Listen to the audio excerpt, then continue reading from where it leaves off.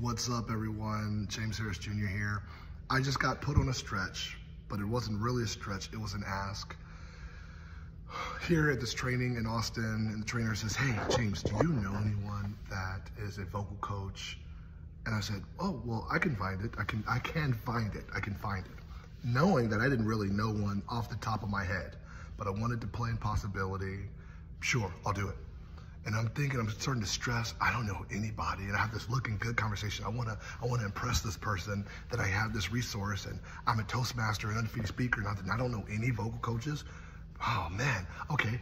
And then I just start thinking, okay, who do I know? I go to Nick and Edelyn. I work with them, I reach out to them. They do musical theater and music and opera and stuff in my school, reaching out to them. And then I called my mom, and I got 3 numbers from her, and that sent me down a rabbit hole of calling this person and this person and this person. And then I thought about, wait, I've got to know somebody else. I go to this guy named Davon, and Davon's wife sings at my church. Cool. Then I started thinking about this other guy that goes to my church, Devin, who does theater and music and things. Okay, cool. And then I thought, all right, I'm still not necessarily where I want to be. I'm going down the rabbit hole further. And then I started thinking, wait, hold on. My bro Javi lives in LA. He does acting. He's got to know somebody. He says, well, I know this guy named Cameron, and this does voiceover acting. I call Cos. Cos used to do acting in LA. Then I call Jillian. Jillian's an actor in New York. I call Gwendolyn. I'm calling Gwendolyn. She does acting out. And then I call Dwayne. Dwayne does, well, he's a distinguished Toastmaster. And then I call somebody else. I call my aunt. My aunt does trainings of sorts. And what I found is 2 things. One, that I kept uncovering, I kept discovering that I actually know lots of people. I know lots of people. If I don't know exactly one myself, I can discover it through the channels I already have. And then the second thing is, it wasn't until I actually started taking another step and another step and another step, and that is how I made the discovery. And actually, even in this video, I got one more person to call. This is what discovery is about. If you've been asking yourself, well, James is hosting a training August 24th, what's it about? It's literally that. This is a great example of, I was asked with a challenge.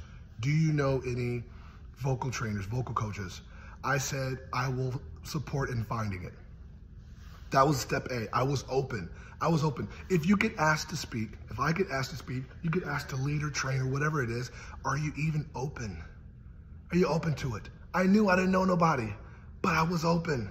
And that is a skill that I get to keep flexing into. I get to keep being open to possibilities, to challenges.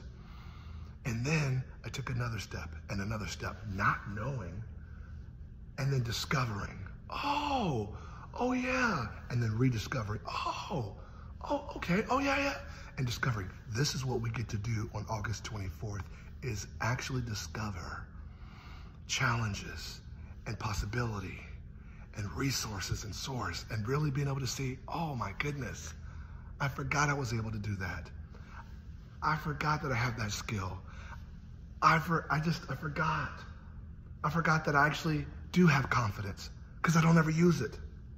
I forgot that I'm actually really incredible at problem solving. Yeah. I had a friend who says he's good at problem solving, but at his work, they only give him problems and they won't let him solve it. And that problem solving skill set that he has diminishes over time, because the place where he works won't let him solve problems. They'll give him problems and tell him what to do with it. I hope to see you August 24th. I'm literally living this work right now, and it's really cool. What will we discover? Let's go.